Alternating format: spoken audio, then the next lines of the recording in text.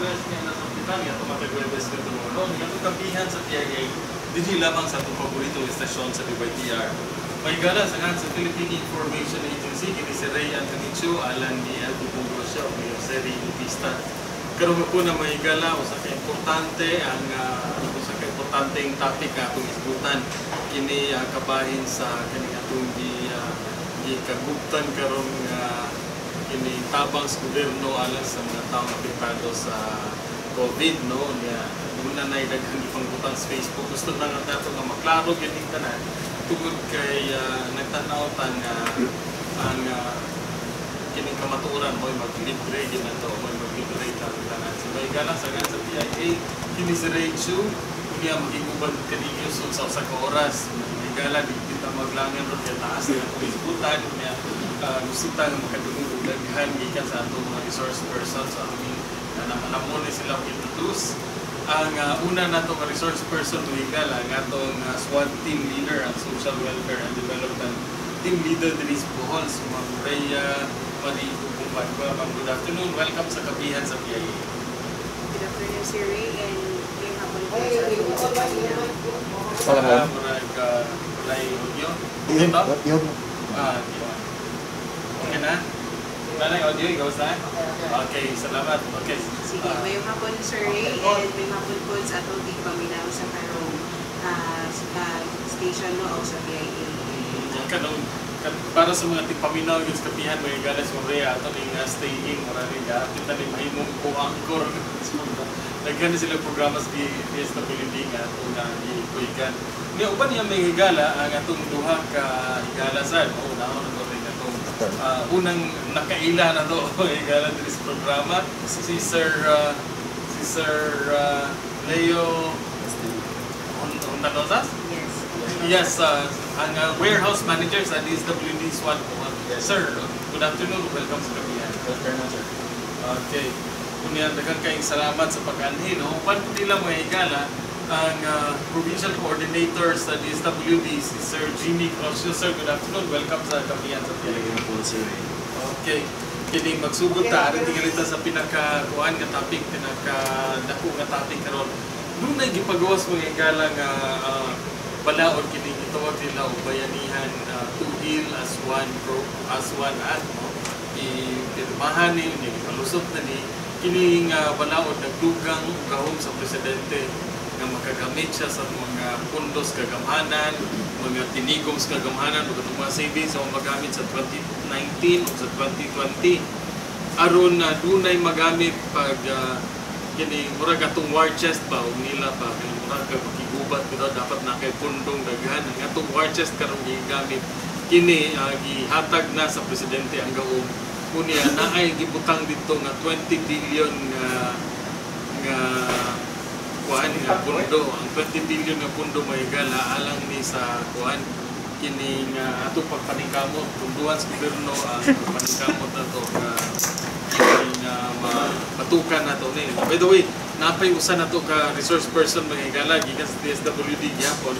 Atong yung matod sa kangina, Sir Jerome Madangit. Sir, good afternoon. Welcome sa Kapihan sa PIA. Good afternoon. Salamat nga niya man karon para sa regarding sa pagklaro niya ng okay, daghan jud kay kasalamat kay daghan kay gahuat kining unsa man jud klaro ani sukat sa pagpagawa sa balita dunay nagawon nga dunay ipanghatag ang nasudnong kagamhanan no alang sa mga kabos alang sa kinsa man jud ang pwede nga mudawat ani kinsa man pwede nga hatagan ani nga tabang gikan sa gobyerno. Yes, Ma'am Rhea. Ang target beneficiaries na to sa social amelioration program under sa which ang iklaro to na po, sir, no? Ang implement ani kay Joint Memorandum Circular man siya nga ipapanaog sa tuwagikan sa DSWD, Department of Labor and Employment, Department of Trade and Industry or DTI, Department of Agriculture, Department of Finance, Department of Budget and Management, and DILG para sa mga families or low-income household or those na subsistence economy or worker in the informal economy.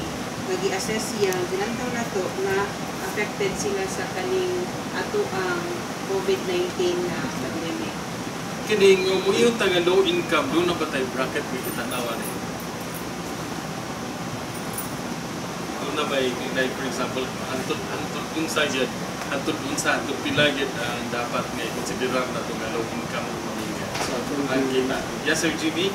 So atong base only like for example ato ang mga nasa listahan na nato consider sila nato.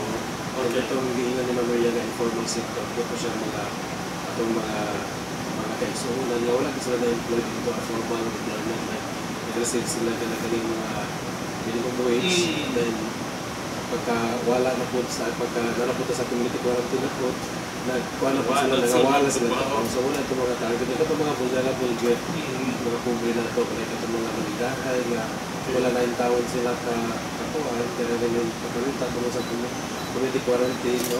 Itong mga senior citizens itong mga itong mga solo parents, itong mga vulnerable din dahil na walang income mo support. Doon na tayo, for example, doon na yung mga solo parents po yung medyo arang-arang, no? Kaya na mag-ingani. Ano sa magiging nang ila? Like, doon na ba tayo cap anong nila? Like, for example, sweldo ni 8,000 ang buwan, apil pa pa ni, or sweldo 10,000 ang buwan, apil pa pa ni. Depende po sa kanakong sa pamilya, no? Okay. So, karon doon na ba tayo cap? Doon na tayo figure nga basihan na ito?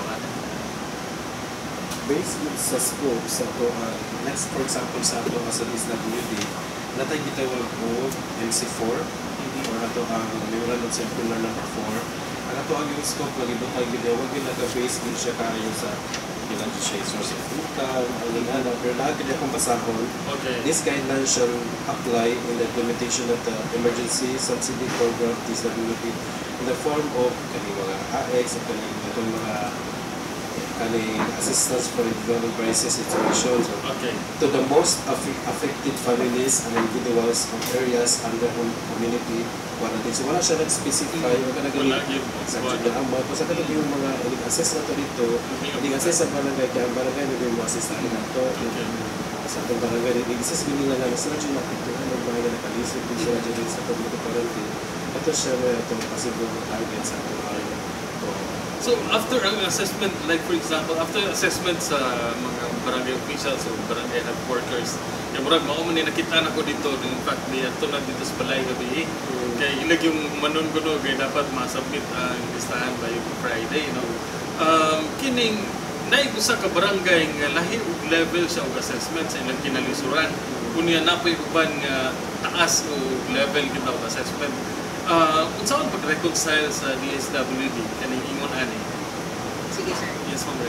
Ang atong joint information no sa atong local government unit, especially sa ato ang Municipal Social Welfare Development Officer, na i-consider jud nila katong mga listahanan nasa listahanan katong UCT listahanan nga nagdawat sa katong affected sa trade law. Mo ang first nga top priority nila. And kung tanaw na to sa GMC, niingon diri nga si Pantawid, i-consider siya. However, sa per target nga number ni LGU out si Pantawid, yung automatic, tagaan magod siya. Klaro na matagaan sila. Sigurado na siya magkalawa. Pero katong i-target ni LGU, i-consider nyo to nila ang UCT listahanan. Sunod na aman sila yung database at mga senior citizen, either nakadawat sa stipend DSWD or wala, isa po to siya sa mga target jud as based sa JMC number 1. Then the solo parent, katong you-mention ni Sir, still ang municipal social welfare na ako sila database in the PWD. Then i-add ko na to nila, katong iingon na to kanina nga mga informal na worker. So, ang atong ipasabot na informal worker kanang wala gyud mo agi o kanang klaro nga trabaho, no? Kanang nanlaw nga kanang dili maka-sweldo o di makatrabaho gyud kaning o tricycle kaning mga driver tingali nga kay nanlaw, no? Okay. Sige, so, sir. Yes, Pwede ko pa add-on, sir? Yes, ma'am. Kaning informal economy worker na to as defined sa DSWD-MC Memorandum Circular number 4. Pwede to siya itanaw na itong directly hired or additional worker ka to mga then ang subcontract na to mga worker ka to mga gatrabaho sa construction or pakyaw ng mga worker, napunta mga home workers na katong nag-home base na nag-engage sa food processing, including those online na sellers. And house helper, ma-include siya sa informal economy, including sa mga drivers of pedicab, tricycles, PUV, and transport, provided sir, low-income household yun sila or family. So dili ni mahimong individual, pamilya yun siya. Like, for example, like, dili individual. Mga persons with disabilities.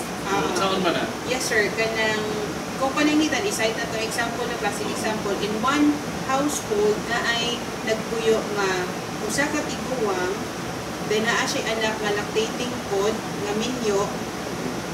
So ang pag-treat na to ana sa ilaha, usara na sila. Usara man ang family nga naa diha. It could be si lola or si lolo, dependent siya aning couple nga may asawa nga lactating. So count as one na siya. Si household or family consider as one na sa kanisya nga joint na memorandum circular.